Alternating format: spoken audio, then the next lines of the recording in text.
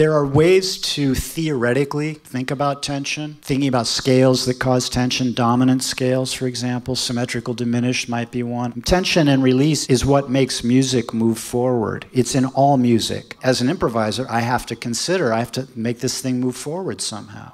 And I think the most important thing is just that we have ways to create tension, to give the music that forward motion. And I don't think it really matters what the way is. I think it matters when it is, when you create the tension. Where do you want it to be? It's endless. Endless in terms of like what kind of sounds to pick to create the tension, which is one reason why I gave up on that stuff. Obviously, I can't remember all of the different subsets of 2048 tonalities, and what's the point? All that's happening really is tension is being created. I don't think about what it is anymore. Now I just say, play some wrong notes.